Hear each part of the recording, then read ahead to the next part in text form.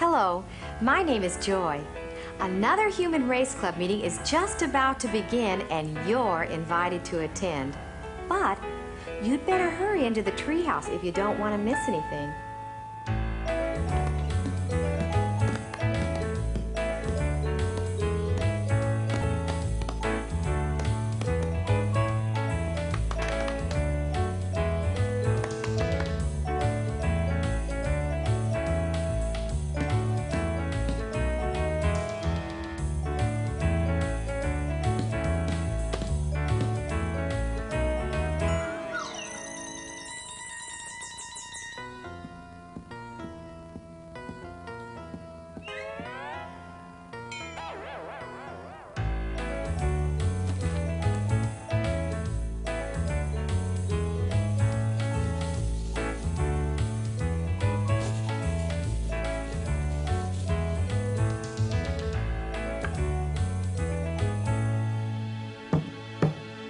Okay, you guys, it's time to start our meeting.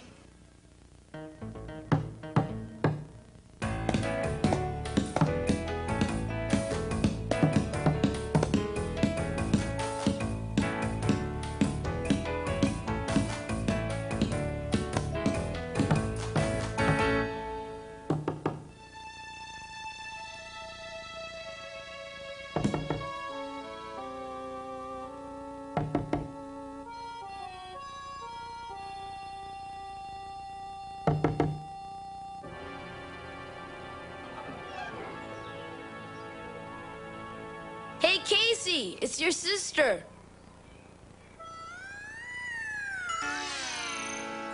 Hi. I baked some cookies and I was wondering if you and your friends would like to have some. Gee, thanks. Sure. You're welcome. I'll see you later. See you at home.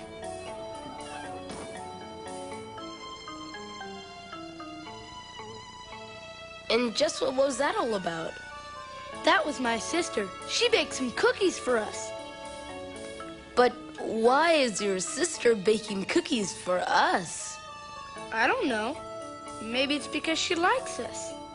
Don't be dumb, Casey. Older brothers and sisters don't like younger brothers and sisters. AJ's right, Casey. If any of my older brothers bought me a bag of cookies, the first thing I'd do was check the bag to see if it contained a bomb.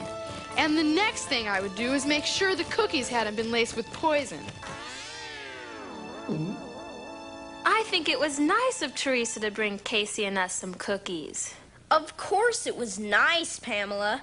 But AJ and Maggie's point is that sisters and brothers just don't do nice things for each other for no reason. My sister has not always been nice to me. Don't you remember how she used to embarrass me in front of you guys? And everyone else, for that matter. So, what's the reason for the big change? Well, one day when my sister was about to turn 16... I think I know what caused the big change. A lot of it had to do with something that happened at Theresa's 16th birthday party. It was 9 o'clock on a Saturday night. The main hall in the Veterans Building pulsated with the sound of top 40 music blasting through several large speakers. 2 rows of folding chairs encircled the huge room, and a gyrating mass of teenage bodies filled the center of it.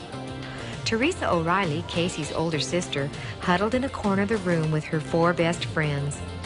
It was Theresa's idea to celebrate all 5 girls turning 16 with a combined birthday party.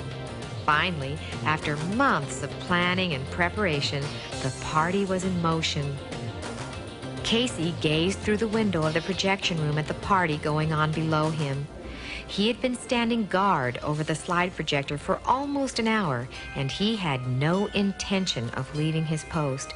As an extra precaution, he had locked the door to the small room behind him. In 30 minutes, it'll all be worth it. Casey thought to himself as he looked at the clock on the wall. Then his eyes returned to the dance floor.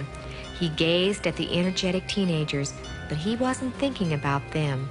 Instead, his mind wandered back to the events that led up to his present obsession with the upcoming slide presentation.